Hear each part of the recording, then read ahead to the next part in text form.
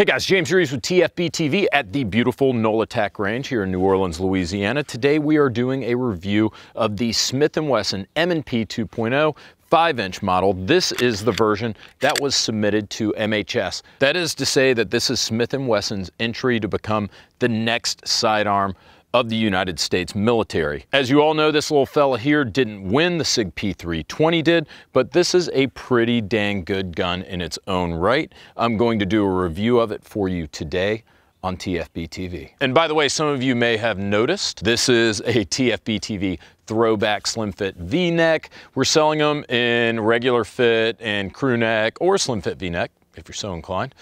Down there right below the video, our Teespring shop is right there, so support us. Buy a t-shirt if you're interested. All right, so with all that out of the way, let's start talking about the specs and hit the range. The Smith & Wesson M2.0 5-inch model is, of course, part of the venerable Smith & Wesson M&P line of handguns.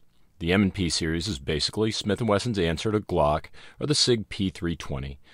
They are polymer-framed, striker-fired handguns geared towards defense and tactical use. The M2 5-inch model, as I'm reviewing in this video, was S&W's competitor for the military's MHS, or Modular Handgun System competition, to determine the next sidearm for our armed forces.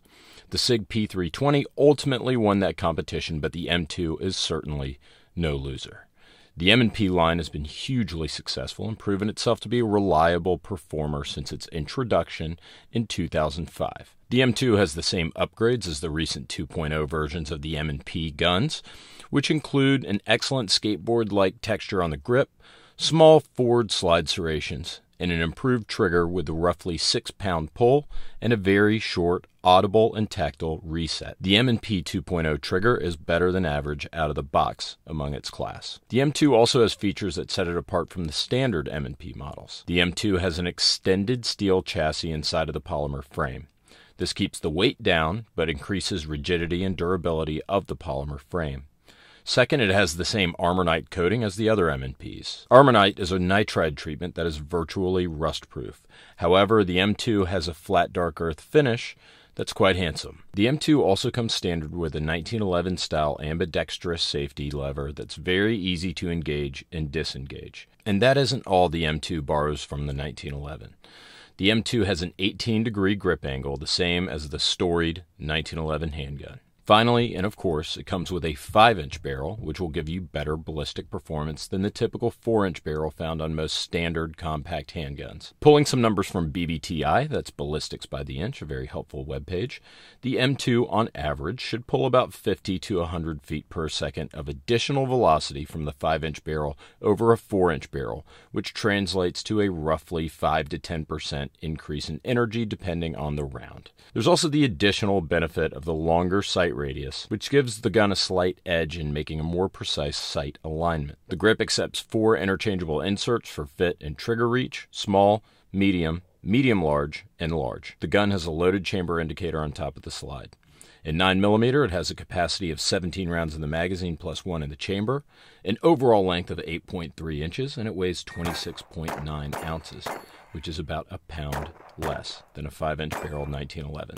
Street price on these guns is less than $450, which is pretty impressive for a decked-out tactical pistol that could have been the next firearm of the U.S. military. So, very shootable gun. I mean, very light recoiling. You've got a little bit of heft to it, but it's not, I wouldn't consider it to be a heavy gun. The grip's great, love the way the grip feels. Smith & Wesson really smashed it out of the park with the grips on the M&P 2.0. Makes it very easy to shoot, very easy to keep that front sight level, which translates into good accuracy.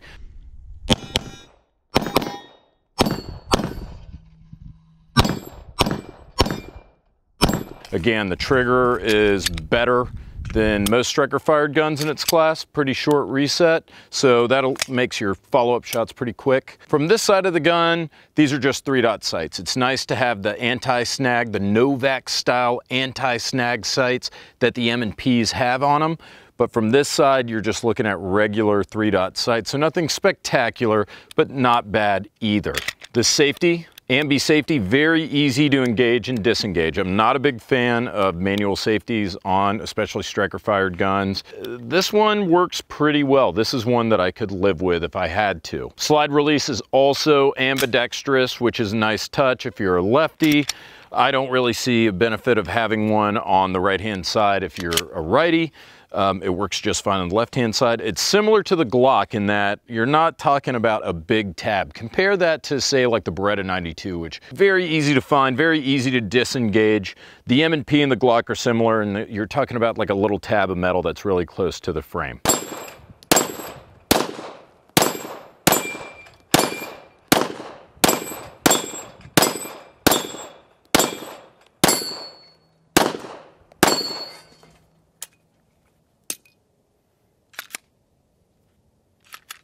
All right, so that's weird. Failure to feed on the, but that's only the second magazine, so who knows, maybe it's break-in. All right, let's see how this thing runs with Ventura munition hollow points.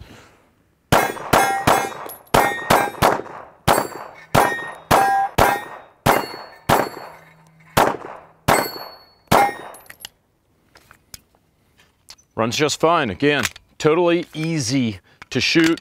Magazine release, pretty small on this, and I've mentioned this before with the M&Ps. It's got a small magazine release, but it works just fine. Really easy to use. Again, the controls on the M&P have been outstanding so far. This gun's really easy to shoot, and it's one of the cheaper guns out there. If I hadn't sold my soul to Glock about 15 years ago, I could conceivably see myself using the M&P. I like the what I call serrated serrations. They're these wavy slide serrations at the rear of the gun, and they added with 2.0 some minor slide serrations up front. I really don't see the point, but everybody wants forward slide serrations this day and age, so screw it, why not, I guess. Everyone, in conclusion, this was a joy to shoot. I think that this is one of the better deals if you're looking at the former MHS guns in terms of price to performance. It's a very inexpensive firearm, yet it performs very well. I've already talked about how much I love the 2.0 grip texture on the polymer frame. It's got one of the better striker fired triggers out of its competition.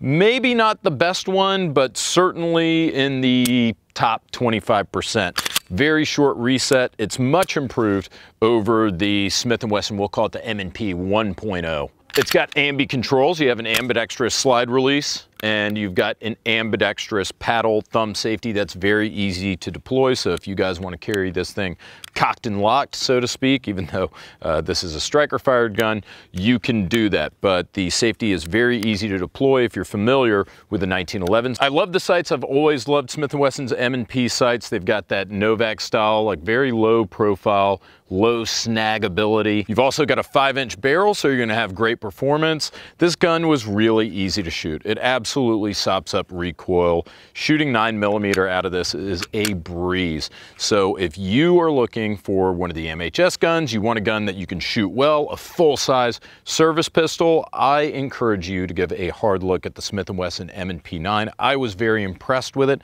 and the paint scheme's just totally rad, huh? Oh, and real quick, I'm giving this gun away to one of you guys right now. If you go to tfbtv.gun.team, you can go and see the details on our gun giveaway, but the long and short of it is, if you are a $5 or a $10 Patreon supporter, you are automatically entered to win a free gun every month.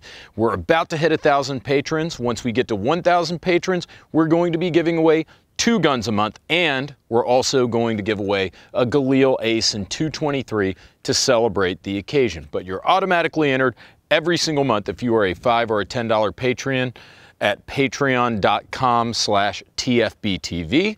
The winner is, I don't know yet, I haven't drawn it. Oh, and by the way, this is not, of course, sanctioned by Patreon or YouTube. This is totally unofficial. Have to say that in every video where we talk about a gun giveaway. Guys, thanks a ton as usual for watching. Thank you to our sponsor, Ventura Munitions, best ammo store in the entire world. Thank you to Blue Alpha Gear. Kurt, Blue Alpha Gear, I appreciate your support. Thank you guys for watching. I will see you next week.